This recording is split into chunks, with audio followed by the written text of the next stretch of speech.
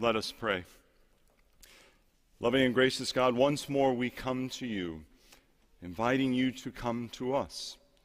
May the words of my mouth and the meditations of our hearts be acceptable in thy sight, for you are our rock and our Redeemer. Amen. So the second scripture lesson today comes from one of the little books near the end of the New Testament, the epistle of 1 John. We'll hear a passage from chapter 5, verses 1 through 8. Listen for God's word. Everyone who believes that Jesus is the Christ has been born of God, and everyone who loves the parent loves the child. By this we know that we love the children of God, when we love God and obey God's commandments. For the love of God is this, that we obey God's commands. And God's commands are not burdensome, for whatever is born of God conquers the world. And this is the victory that conquers the world, our faith. For who is it that conquers the world but the one who believes that Jesus is the Son of God? And this is the one who came by water and blood, Jesus Christ. Not with water only, but with water and the blood. And the Spirit is the one that testifies, for the Spirit is the truth. So there are three that testify, the Spirit and the water and the blood. And these three agree. Friends, this is the word of the Lord. Thanks be to God. In last week's New York Times Magazine, there was a celebration of sorts, an acknowledgement that over the last 100 years, the average human lifespan had literally doubled. A century ago, babies born in India or Bombay often didn't survive into their 20s, but today the average life expectancy in that country is in the 70s. A child born 100 years ago in England or America might have done well to live into their 40s. But today, many enjoy life expectancies in the upper 70s and low 80s. So how was all this accomplished? In reality, it's not something big, but the accumulation of many little things. A vaccine that meant that you wouldn't die of smallpox. An antibiotic that meant an accidental scrape wouldn't lead to a deadly bacterial infection, or a chlorine additive in your drinking water that protected you from cholera. The journalist who wrote the article described it as this, quote, invisible shield that's been built piece by piece over the last century, keeping us ever safer and allowing us to stay farther from death. Now, what's interesting is that in the current pandemic, suddenly the invisible shield has become visible. Living a long and healthy life, we all now recognize, is dependent on lots of little things and the good work of many who are perhaps anonymous to us. Medical scientists, hospital workers, drugstore employees, public health officials, and on and on. We see more clearly now how all of our lives are interconnected and how we're all in this together. Over the past century, it wasn't just one thing that increased human life expectancy. It was lots of things. It was a chorus of voices. It was hundreds of acts. There were examples of those who went before us that we follow, as well as our commitment to care for those who will follow after us. All of that was needed for human life to increase. Now, in the same way, no one comes to faith because of one single thing. Faith is the result of lots and lots of little things, or as it says in the book of Hebrews, it is part of a great cloud of witnesses. I want you to think about the path that each of you took to be a part of this Sunday worship service today. To be here today actually involved centuries of teaching the faith from one generation to the next. It involves scholars writing books on theology, preachers offering sermons and homilies. It involved people who told the story of Christ to others, who wrote down the Gospels, who would translate the Bible into countless new languages, who would create works of art and architecture to physically embody the good news of our faith.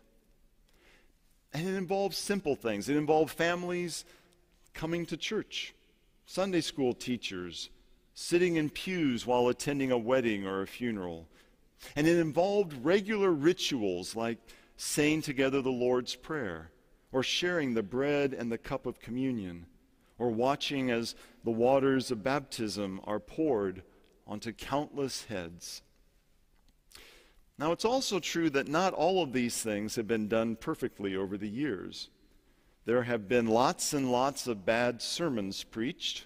I'm sorry for that. There have been lots and lots of bad theologies that have been proclaimed inside church walls. Theologies that were racist, that were anti-gay, that were anti-women, that were nationalistic falderall and foolishness. But God has not been defeated by these things.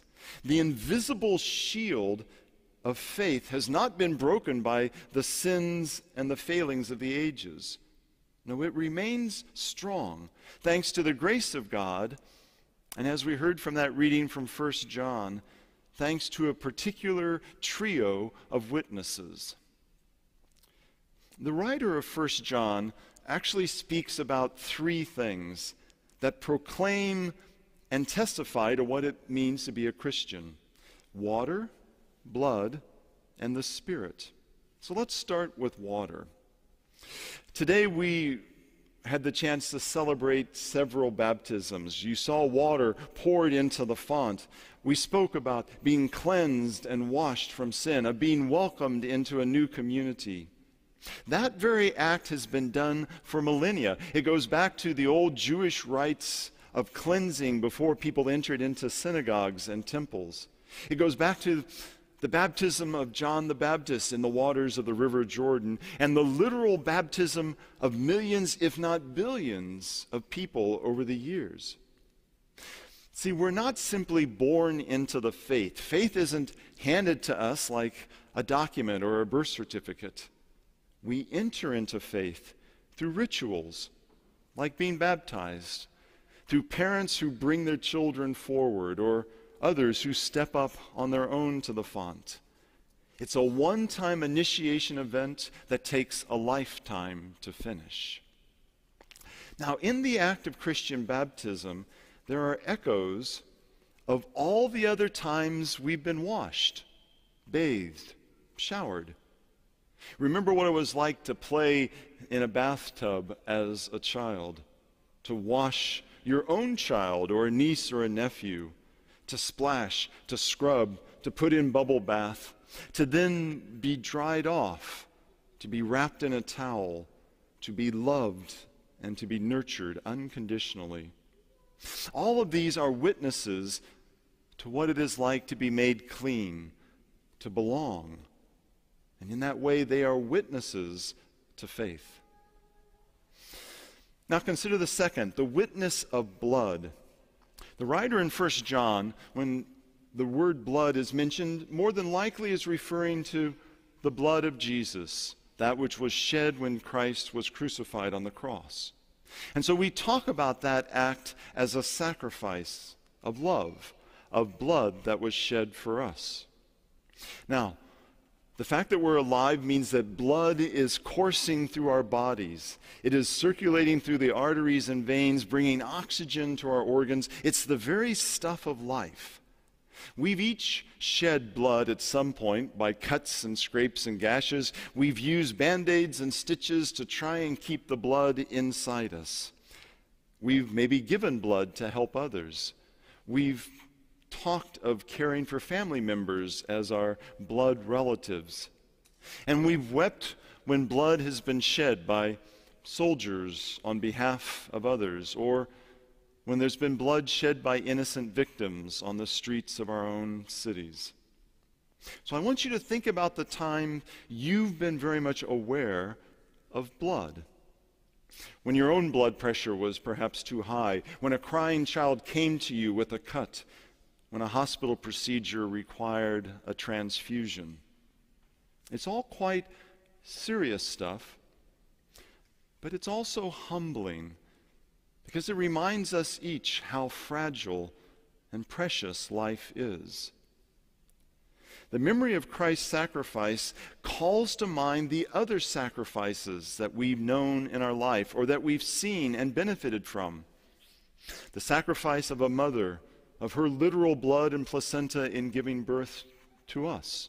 The sacrifice of parents and family to make sure we're cared for over the years of our lives. The sacrifices of those invisible members of our community to keep food on the shelves and medicine in the stores and trash off our streets. See, water and blood, whether from Christ's life or from the lives around us, both of them are witnesses of our faith. And then lastly, to add to those is the third witness of the Spirit. The Holy Spirit is found throughout the whole Bible. It's moving over the face of the deep in the beginning of time when creation emerged from chaos. It was there in the souls that were stirred by those that heard the words of Christ, whose lives were healed or transformed by his touch, by his presence and love. It's there in the quickened breath of the women who raced away from the empty tomb to tell others that Christ had risen. It was there in the wind-swept room of Pentecost when frightened disciples found the courage to go back out into the streets with the news of resurrection hope for a hurting world. And it's there in the simple prayers that we offer in church or at home, at a meal or at bedtime. It's in those connections that bind us together no matter how far apart we might even be today. I want you to think about the Spirit that's moved and surrounded you even on this day. This is a Mother's Day. You likely have rituals of your own for today. Maybe giving flowers or sending a card. Maybe making a call to a living mother or saying a prayer of gratitude for a mother or grandmother now deceased.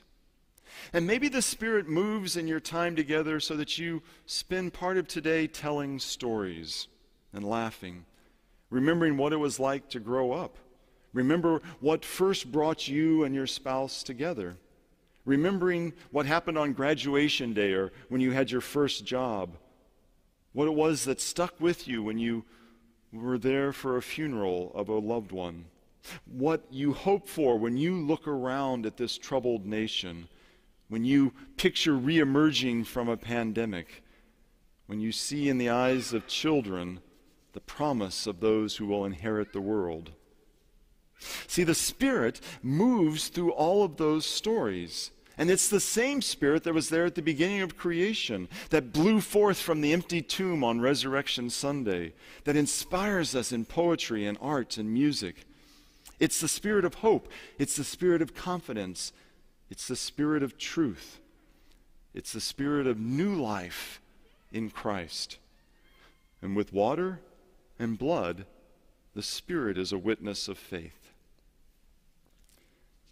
So in conclusion, I want you to think about all of this in this way. There were many things that led to the doubling of life expectancy over the past century. There were scientists and activists. There were reformers changing law. There were women and men who protected their children by washing hands, by getting shots, by quitting smoking, by wearing masks during pandemics. All of these, many things, were witnesses to good health and the promise of long life for all of God's children. And in the same way, there are many, many witnesses for the Christian faith. It has never been just one act.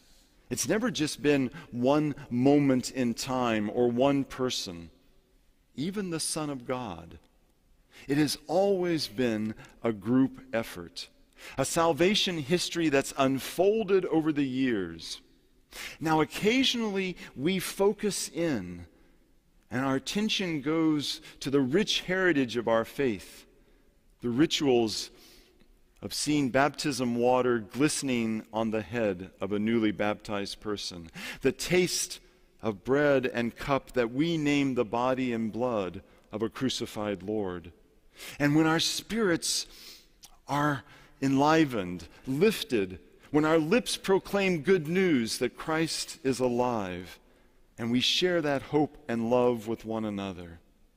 See, that's the incredible trio of witnesses of water, blood, and spirit.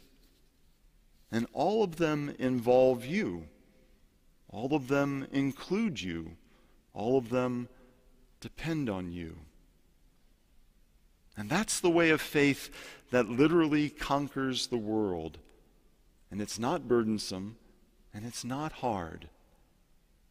So come join the great cloud of witnesses, because it's where you've always been meant to be.